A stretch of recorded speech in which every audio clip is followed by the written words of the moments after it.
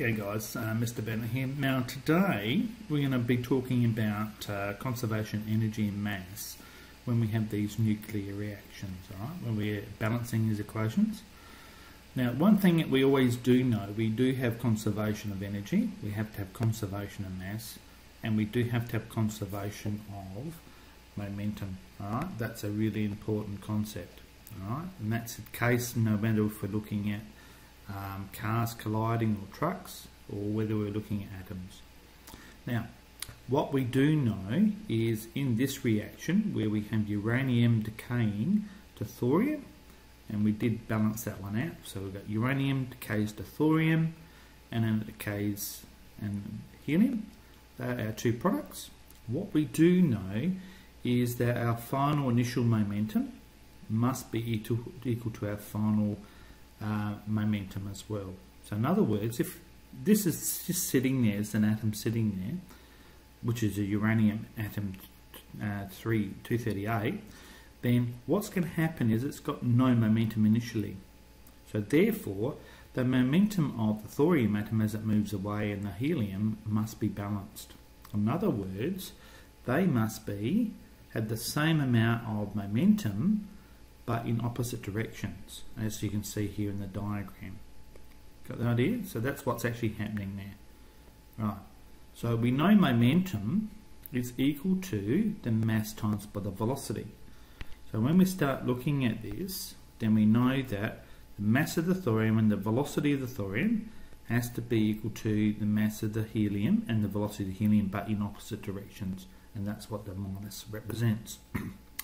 If we're thinking about that, then okay, the mass of the thorium and the mass of the helium should be equal to the velocity of the helium and the velocity of the thorium. Okay, that's the ratio when we actually do that multiplication. Now we know the mass of the thorium is in fact 234 compared to the mass of the helium, which is 4, which is a ratio of 58.5. In other words, the velocity of the helium must be 58.5 times the velocity of the thorium.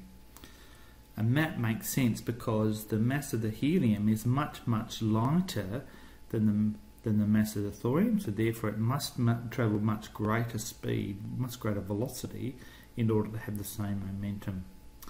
Now when we start looking at the kinetic energy, the ratio of the kinetic energies, we know that kinetic energy of the helium to kinetic energy of the thorium, we're doing half mv squared. Okay, over here we're doing our half mv squared. So in other words, when we put our values in there, so the halves are both the same, so we can cancel that out. 4 to 234, we know the velocity of that is much greater than the thorium. Okay, when we do this calculation, the velocity of the thoriums get cancelled out, don't they? And so therefore, that's going to be 238 squared, and that's one over there. So therefore, it also tells us when you do that calculation, the kinetic energy of the helium is 58.5 times the kinetic energy of the thorium. And that sort of makes sense if you think about, you know, obviously it's a velocity, because it's a velocity squared for the kinetic energy. Alright, so that sort of derivation is something that you will need to be able to do, possibly in a test or an exam.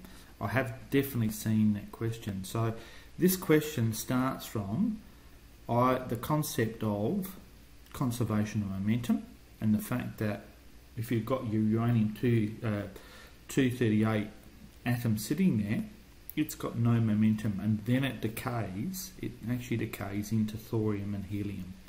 So these two particles must go off at 90 degrees to each other, otherwise you can never have conservation of momentum, and they must have much greater speeds. The helium must have a much greater speed than the thorium because it's much lighter for that conservation to occur. Alright? So this is probably one of those sort of derivations that you need to actually just practice. You need to learn it, make sure you actually understand the concepts. Alright, so technically you don't really have to know a lot apart from that equation, and you can do everything from that equation. Alright, so if you need any help with that, if you want me to go through this again with you, please catch up with me.